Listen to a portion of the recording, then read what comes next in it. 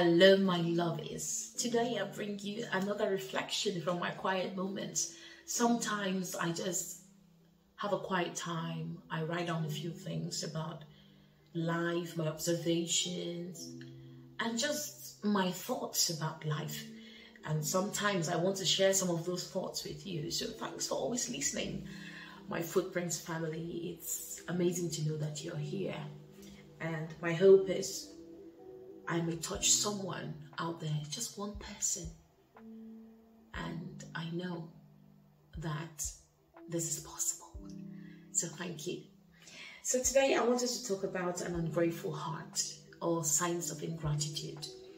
And from my observation, I noticed that an ungrateful heart keeps asking. It never stops asking, and it asks without consideration for the giver.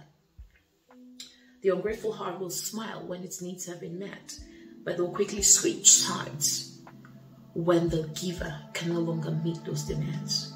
To the ungrateful heart, the giver is only as good as they keep giving. At a single sign of a no, or even a wait, the ungrateful heart develops amnesia, turning its back on the one whose praises it sang yesterday. The ungrateful heart shows no concern for the giver.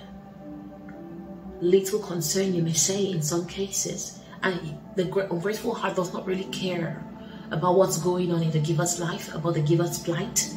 The ungrateful heart is like a parasite. It keeps feeding and feeding, undermining the well-being of the host. It never accepts no from its benefactor. The ungrateful heart is entitled, bitter, and self-centered. The ungrateful heart is exploitative, insatiable. The ungrateful heart always plays the victim. This might sound like some ungrateful person you know, but sadly, ingratitude sometimes seems like an integral part of our human nature. Most of us don't understand gratitude, especially in our relationship with God. But we must always remember that life is a gift. So we should never take anything we've been given, everything we have, or even the things we've been given the grace to acquire. We should never take anything for granted. We all are on a journey, and love is the only debt we owe each other. So stop going around acting like someone out there owes you something that if they don't give you, you get mad. A life of gratitude, for me, is a life of peace, of true love.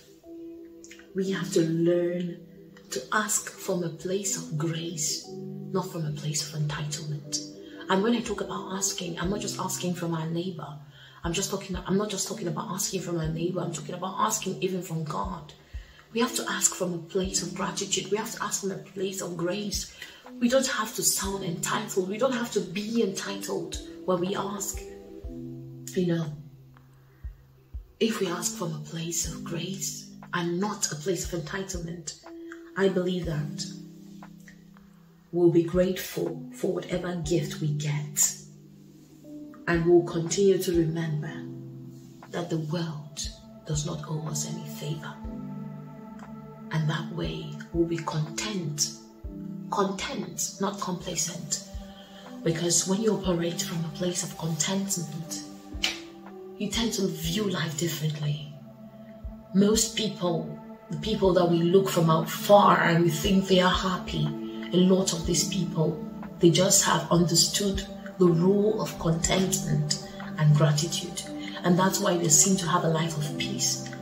It's not because they have everything sorted. Believe me, everyone has their struggles, everyone has their challenges. But when we come to live a life of contentment, when we come to understand the beauty in the life of contentment and gratitude, then we'll begin to experience peace.